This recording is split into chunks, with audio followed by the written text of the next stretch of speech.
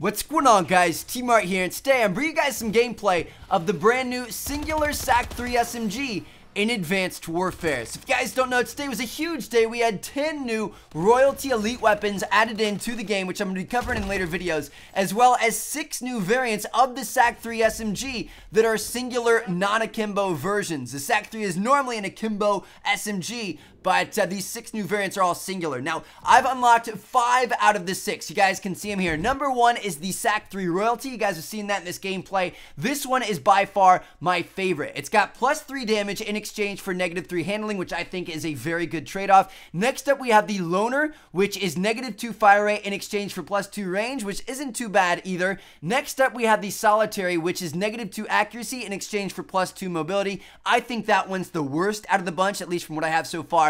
Next up, we have the Introvert, which is kind of like the close range specialist. You've got -2 accuracy in exchange for +2 fire rate. This thing burns through ammo like crazy. And then finally, we have the Isolated, which is the exact same as the Royalty, +3 damage in exchange for -3 handling. So those are the 5 out of the 6 that I have so far. I'm not sure what that 6th one's like, but I believe it's the enlisted version because we have both the professionals already as well as all 3 of the elites. So that 6th one isn't really going to be too notable. We've got the good ones so far. And honestly, like, I've had some pretty good experience with this so far. Like, I've used, you know, quite a few of these variants and tried it out quite a bit this afternoon.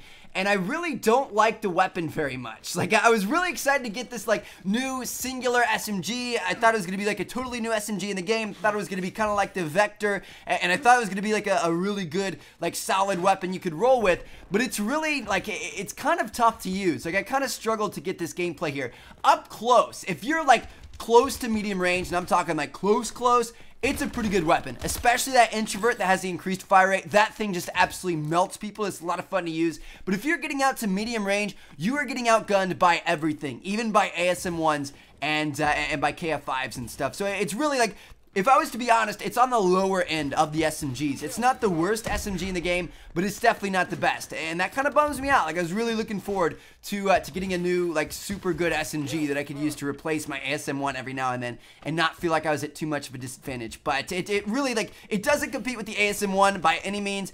And it's not even as good as the KF-5. The KF-5 is, you know, it has better control of its recoil. This gun, it has a lot of recoil. That's all I can say about it. So it can be kind of tough to manage at times, but it is kind of a new fun gun to use. Now, one thing that really kind of threw me for a loop, and you guys might have seen me kind of confused by this when we opened it up for the first time and checked it out for the first time in our advanced supply drop opening video we did earlier this afternoon. Make sure you guys check that out if you missed it. But anyway, you guys can see in this gameplay, you still hold it in one hand.